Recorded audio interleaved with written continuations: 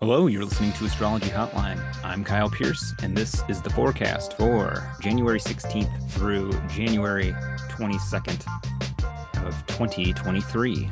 And we're going to be going over the main events for the week, astrologically, that is, focusing primarily on Mercury stationing direct on Tuesday, January 17th. Take that back. On Wednesday, January 18th, as well as the new moon in Aquarius on Saturday, January 21st. And then we'll wrap it up with a sort of run through of the week day by day using the planetary days as our guide. But before we dive in, why don't you do me a real quick favor? And if you're listening on Spotify or Apple or iTunes, just go ahead and give the podcast a 5-star rating. It's super, super helpful. If you're watching on YouTube, go ahead and give us a like, subscribe, and such as super, super helpful. And if you're interested in learning about the 36 decans of the zodiac, which I incorporate quite extensively in this forecast, as well as most others, consider joining us on the Three of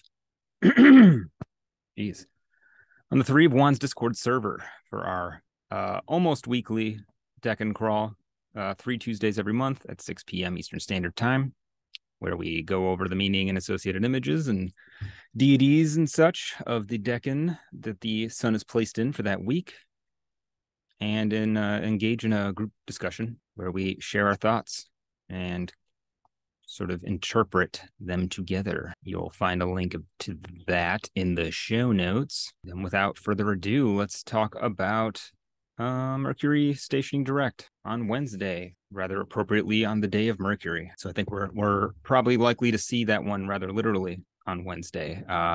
We might make up our minds about something. We might get clear on some ongoing issue that's been going on the past 3 weeks or so. Sometimes you'll get things like, I don't know, maybe you ordered a pair of tweezers from Amazon and they sent you a pair of nail clippers, and you called Amazon and got real mad at them, and they said, "Oh, sorry, pretty sure you ordered clippers." And you're like, "No, I ordered tweezers," and blah blah blah. They had to you had to escalate it to their whatever department handles that shit. And after several weeks of phone tag, you finally get a email that your stainless steel pair of designer tweezers are in the mail on the way. Something like that. Mercury retrograde itself is not what I'm particularly interested in, honestly. I'm a lot more interested in what effect that's going to have on Mars. As you may recall, Mars stationed direct last week on Thursday, the 12th, but maybe you were expecting a little more than what we got. I did notice a few things in regards to the ongoing war in Ukraine, which is kind of my touchstone for the Mars retrograde, and really what's going on with Mars in general, because it is really the most Mars-y thing happening in the world at the moment. It's the most obviously Mars thing. Just a couple of days before the station on, I believe it was Tuesday, the 10th, Vladimir Putin replaced the main commander leading Russian troops in the ongoing invasion since really the beginning of the war with a new guy. Certainly seems relevant to Mars stationing and about to take a new direction. And we also have, I believe Ukraine is about to receive some tanks, and that has been sort of confirmed, which I guess is kind of a big deal. Tanks pretty useful for blowing people up and not getting blown up yourself, at least depending on how you use them. Certainly, if you're planning an offensive, you're going to want tanks. So we do get a little bit of that Mars accumulating resources while it's sitting on Aldebaran. But, not necessarily anything really, really huge and groundbreaking necessarily. And you wouldn't necessarily expect that. Given that it's a station, it's a sort of pause and a change in direction, but it is a pause in a sense. It's not big movement yet. However, with Mercury ruling Mars, having still been retrograde, Mars doesn't really fully have full forward mobility quite yet. So Mercury is still sending kind of retrograde-y sort of vibes its way, and it's maybe not ready to issue a forward march order quite yet. At least not until Mercury itself stations direct. So maybe expect to see a bit more Mars moving forward starting Wednesday. But also notable is that Mercury stationing direct marks the last of the visible planets, at least, to wrap up their retrograde cycles. We had a lot of retrograde energy over the last month or two, so we're kind of finally starting to move forward. We're not moving backwards so much anymore in the vast majority of the areas of our lives, but we are still retreading old territory. However, by the end of the week on Sunday, the 22nd, Uranus will also station. So things are likely to start feeling a lot less maybe stagnant or aimless or uncertain. We're getting a lot of decisive forward motion by the end of the week. And really, all of this kind of ties into what I'm going to be looking at as the big main event this week, and that is the new moon in Aquarius. And this honestly looks like it's tying most of what's happening in the sky all together. And there's really, at least from my perspective, a very clear and cohesive narrative that seems to emerge from this new moon. So let's take a look. Let's pull up the chart. Right. All right. So we get ourselves a new moon in Aquarius, right about 1 degree, first degree of Aquarius, at right around 3-4 p.m. on Saturday, Eastern Standard Time. And as you can see here, the sun and moon are applying to a pretty decent little sextile with Jupiter in Aries, right there at 4 degrees, and a fairly wide but relevant trine to Mars, stationed over at 8 degrees of Gemini. So with any lunation where you want to look at the ruling planet of the lunation, and well, it's right there, co-present with the sun and moon. We have Saturn at 24 degrees of Aquarius on the day of Saturn, no less, with Venus applying to a pretty close conjunction with Saturn right there at 23 degrees of Aquarius. So quite a lot to talk about with this. I like it personally. It's not one that gives me the warm and fuzzies per se, nor would I expect it to deliver warm and fuzzies by any stretch. This is, a kind of a somber, cool kind of lunation. And it does seem to be introducing some rather heavy or maybe weighty themes and possibly decisions. This is actually the penultimate lunar cycle before Saturn departs Aquarius in March, not to return for the next 27 years or so, as it will it will enter Pisces shortly after the new moon in Pisces. So while this is not necessarily the climax per se, it's introducing the context for the climax, we could say. Usually it's the penultimate, the second to last episode of any series that you really get the main story, in a sense, or what everything has been building up to. It's pretty much introduced by the penultimate episode. A lot of times it's the best episode of the season, and the last one is just kind of wrap up.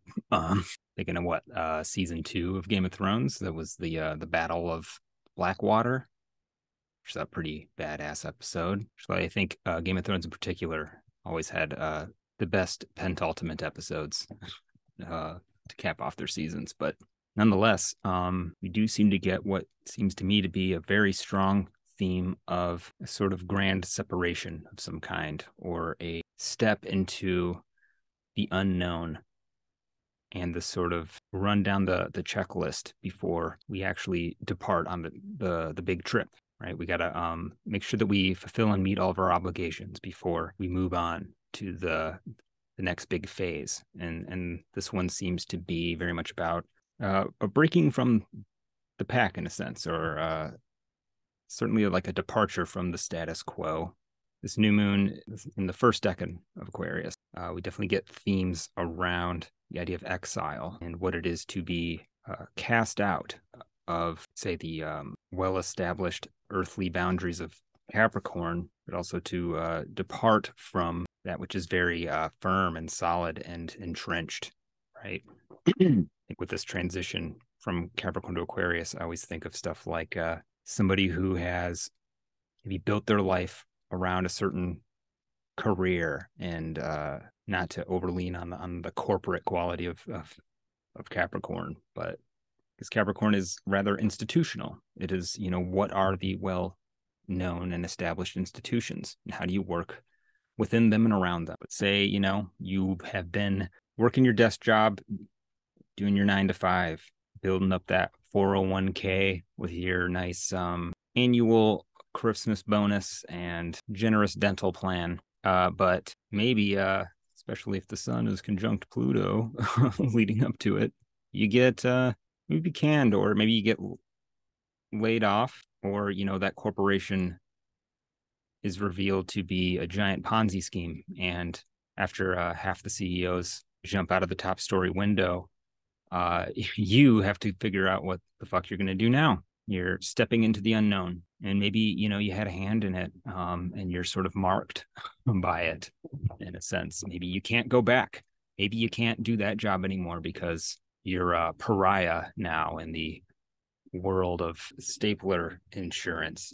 And now you got something new, something totally new. And maybe it can be kind of liberating. Maybe you didn't want that job and you were just kind of doing it because you couldn't think of what else to do, because it was secure, because, paid the bills, and it just didn't really make sense to do anything else. And now maybe you got to figure out what you actually want to do, or what you actually can do, what's possible for you now. And that's kind of the theme when we transition from Capricorn to Aquarius, but really, it's not really in Aquarius where we just start out outside of the walls, though, sometimes that can be the case. We still have to go through that whole process that leads us outside the gate. And what emerges strongly for me when I look at this little stellium of Aquarius planets is disenchantment with what is, and the sort of planting of a little seed here in the new moon, with the new moon, that will hopefully sprout into a path of individuation. So especially when you layer on this sextile with Jupiter in the first decan of Aries, we get this very strong call to the frontier. We're being pulled to potentially embark on a path that nobody has ever walked before. Now, obviously, not all, how many is it now? 8 billion or so humans on the planet are going to be embarking on totally fresh and original paths per se. But, for some of us, at least, especially those with charts, substantially tied in with a lot of these transits, or with certain time lords maybe active, there's a strong call to carve out a new path that is very personally defined, and in many ways defined in contrast to perhaps a status quo, or in contrast to what has been expected of you up to this point, or what you have maybe been accustomed to expect from yourself. For some of us may have been feeling this call starting sometime back in May, when Jupiter first entered Aries, and we had the beginning of this process of carving out a very personally defined path, or the beginning of this process of just figuring out what sets you apart from the herd, if you will. What is your personal stamp you want to leave on reality? What's your personal path to immortality?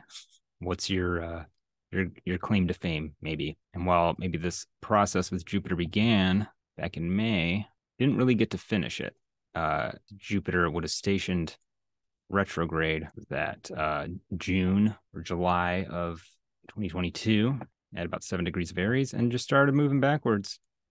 Unfinished business back in Pisces. Now Jupiter's back in Aries, and it is going to finish the job this time. It's going through the whole Aries cycle.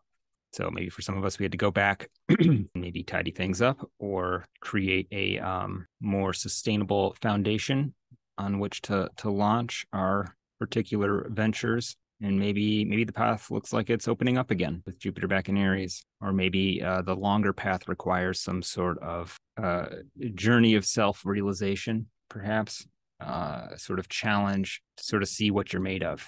And while Jupiter is still sort of retracing old ground, as all the planets start to move forward around this new moon in Aquarius, you maybe have to ask ourselves, what's holding us back?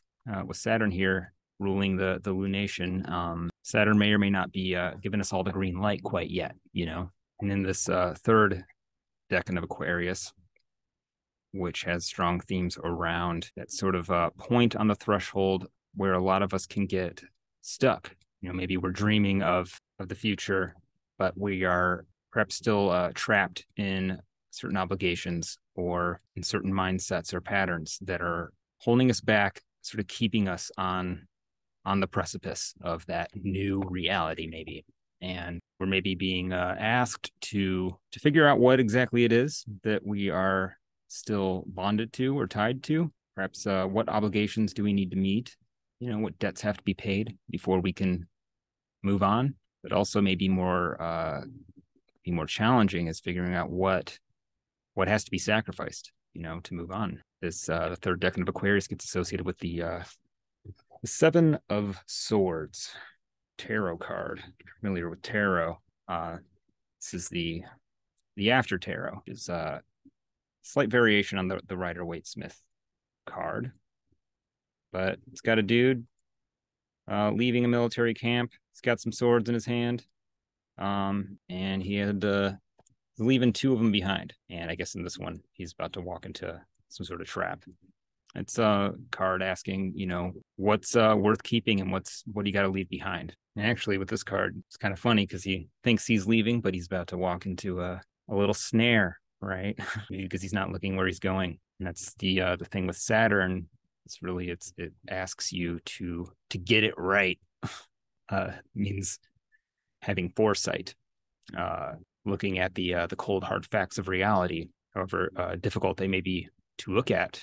Saturn says, look, this is real, and this is what's actually possible. So, if you really want to build a world for yourself on the frontier, right, you have to come up with a really concrete and realistic plan. Because, say, if you're just playing Oregon Trail recently, actually, and in Oregon Trail, if you want to make it to Oregon, you got to make sure you have all your provisions. You got to leave at the right time of year. And often you have to make difficult decisions where you have to choose between, fording the river during a rainstorm or waiting it out, but maybe running out of food. Because if you don't go on the Oregon Trail prepared, you will die. And even if you go super prepared, you might still die if you make the wrong choices, which is why Saturn, Saturn rules that boundary. Like, are you sure you want to make that decision? Do you stay here where it's safe, or do you step into the unknown? But also with the Oregon Trail, you can't take everything with you. You can only take what you can carry, and it's not just all your stuff that you can't necessarily take with you. It's possibilities you maybe also can't take with you. And with Mars here stationing at 8 degrees Gemini, Mars is there to dish out all the possibilities.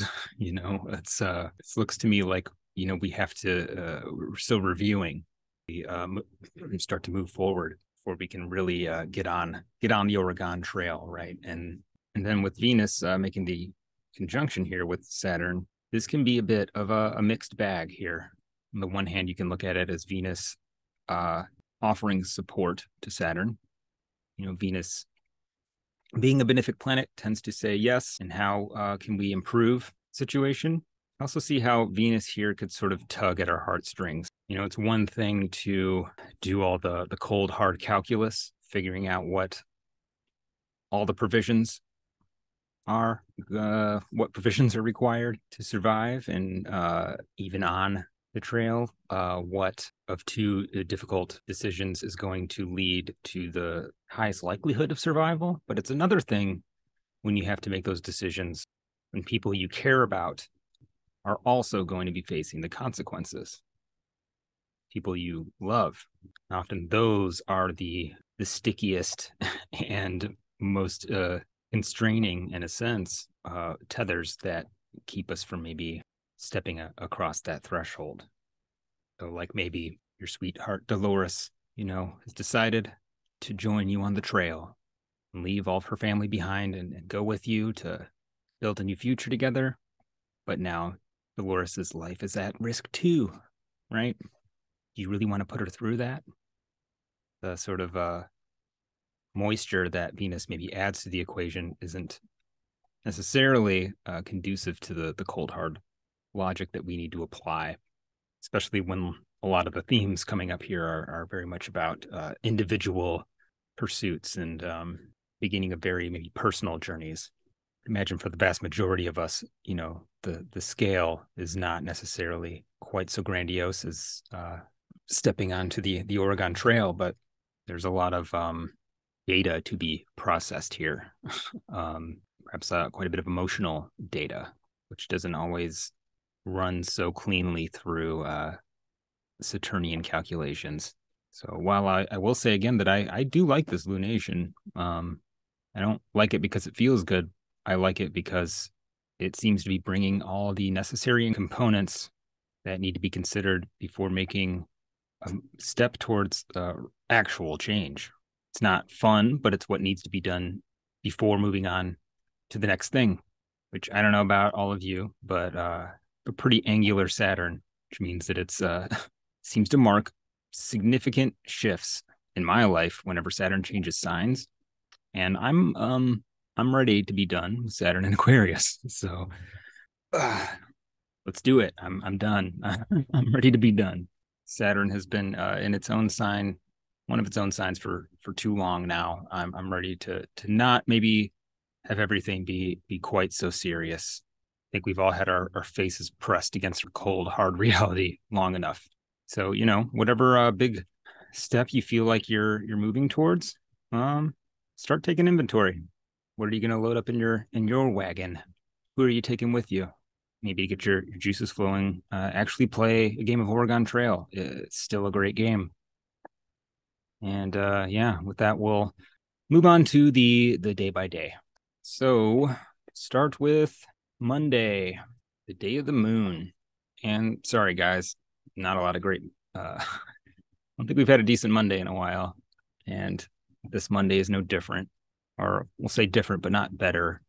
Got ourselves a moon in Scorpio, hanging out with the South Node. So it's maybe a bit of an emo Monday. So, if you have the option, take the day off. You sleep in, cry into your pillow, or just, tough it out. It's just a day. You can ride it out. And then Monday night, we get the night of Venus. Not tons of relief there. Venus is making her way over to that conjunction with Saturn.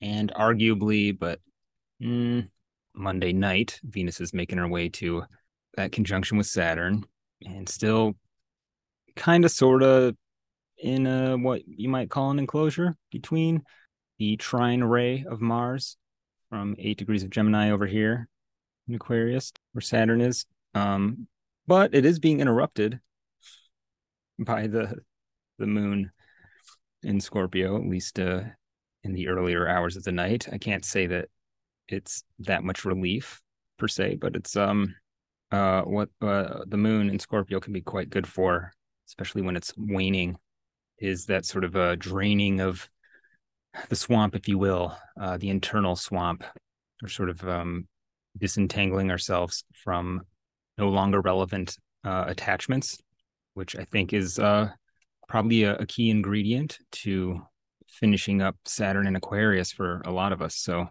if you're feeling it, get your hands dirty, get in there, see what you find in that dark sewer of your soul.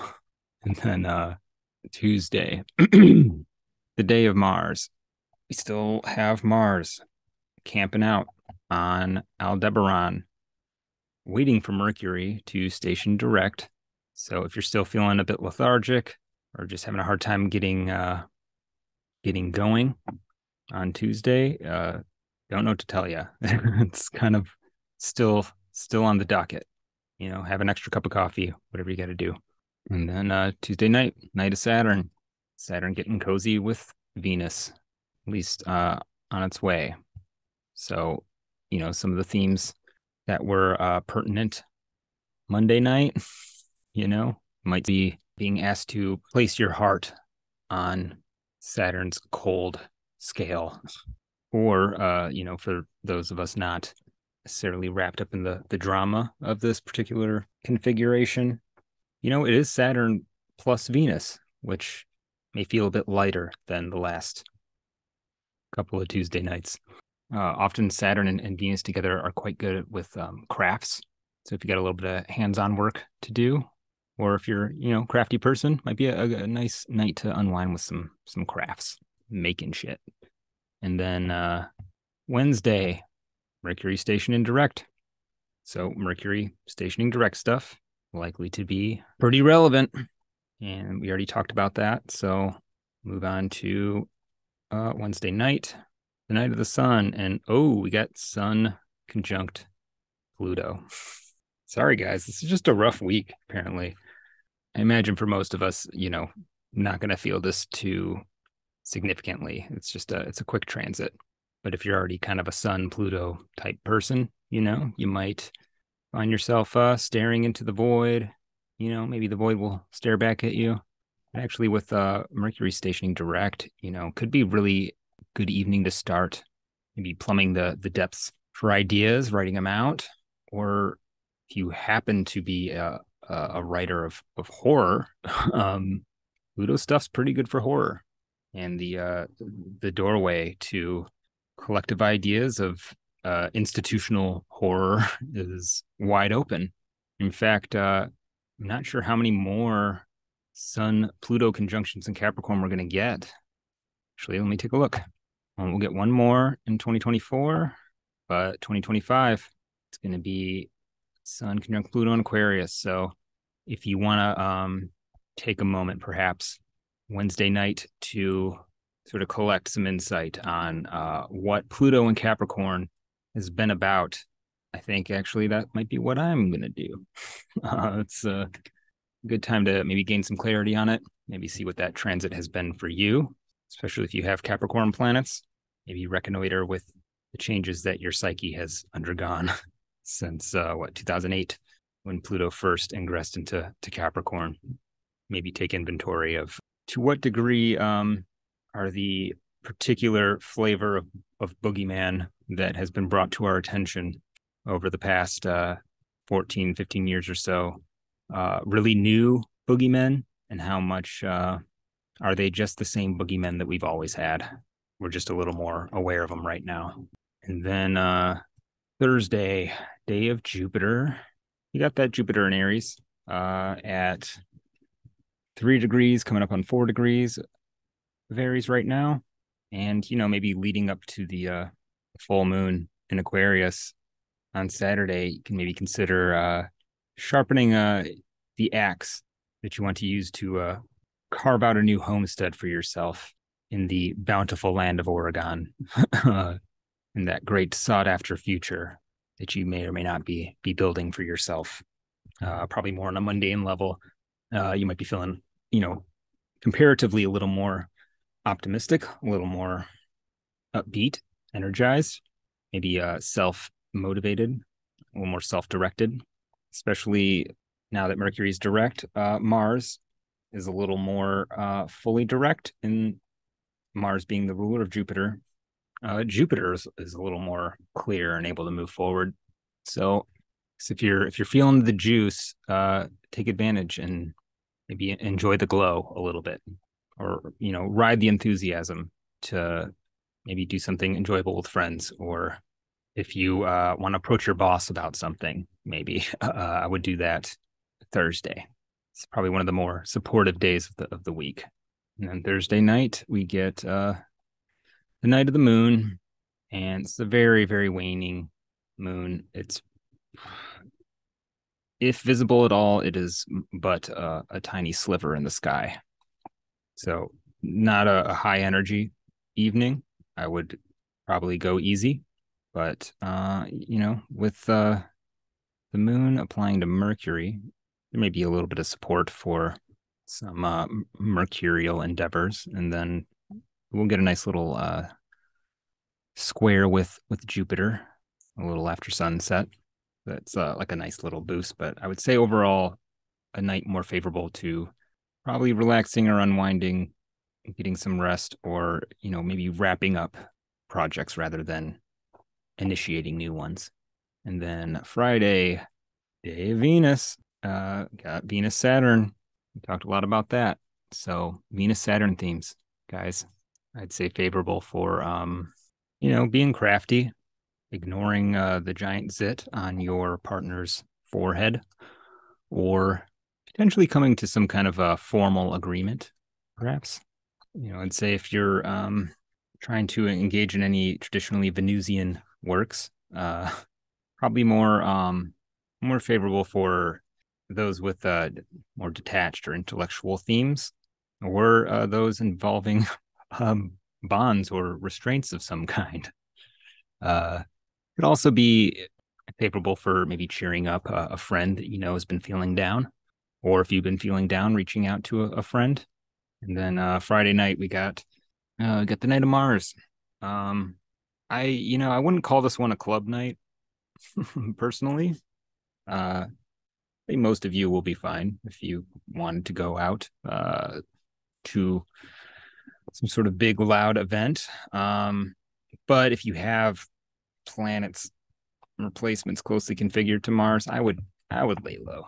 It's probably a good general rule of thumb. If you have like a close Mars transit, especially a station, just lay low. Don't expose yourself to unnecessary risk. And then Saturday we got new moon Saturday, which I think we went over in detail. So if you got any new moon rituals planned, I would plan them around, setting the sort of cool and weighty intentions that maybe we talked about already. Saturday night, Mercury will be swift in motion, not swift, but moving forward. So while some of us may be cleaning up messes from earlier in the week, things should be going more smoothly as far as mercurial topics are concerned. But Mercury is a little lonely where it is right now, separating from a sextile with Jupiter. And while it is making its way towards a trine with Uranus in terms of visible planets, it's kind of running in the void for a while. Actually, the moon will show up to keep Mercury company, making aspects, with Mercury throughout the week. But Mercury's kind of on its own, which is sort of a weird place for Mercury. Mercury tends to take on the character of whatever planet it's closely associated with, and it tends to like to have people to chat with. Uranus may be a little bit abstract, but could be company. I don't know if any of you are writers. I would love to hear how you experience newly direct Mercury in Capricorn, just hanging out by itself for the most part. Is it like a splendid kind of isolation, good for tuning out the world and digging into some good books or writing project, or is it just like no inspiration whatsoever? Let me know. Shoot me an email, post in the comments, something like that. And then Sunday, we got the day of the sun. Sun's in Aquarius, so good day for being weird and aloof. Maybe one things I love about Sun and Aquarius people is that they're not super self-involved. They tend to You know, when they think about themselves, they're pretty objective, but it does sort of lend itself to an outward kind of gaze where you can, if you are accustomed to thinking about yourself all the time or living inside your own head, tapping into the sun in Aquarius might give you a little bit of a break. And overall, I mean, this is kind of a hermity kind of week. It's not a super social week.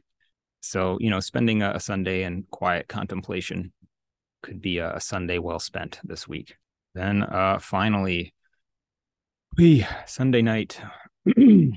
Sunday night is Jupiter night. So probably one of the more pleasant and supportive nights of the weekend, of the week. Sunday night usually has the best TV, so you may want to partake or indulge. Otherwise, you know, partake of the jovial spirits on tap, which do tend to have a bit of a martial flavor. But you may find, you know, renewed spirits, depending on how closely configured the Venus-Saturn conjunction that's going exact tonight, that night, is to your chart. I don't know. As I'm recording this on the night of Mars, so I am tapped out. That's all I got for tonight. So as always, you can book a reading with me at KylePierceAstrologer.com. And I think that's all I got. I hope you guys have a great week. I know it's kind of a bummy sort of week, but I actually have a couple elections I'm looking at for the week after.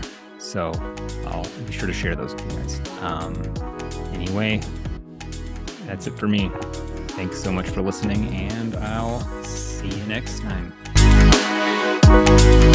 If you have a question you'd like to hear answered on Astrology Hotline, shoot us an email at astrologyhotlinepod@gmail.com.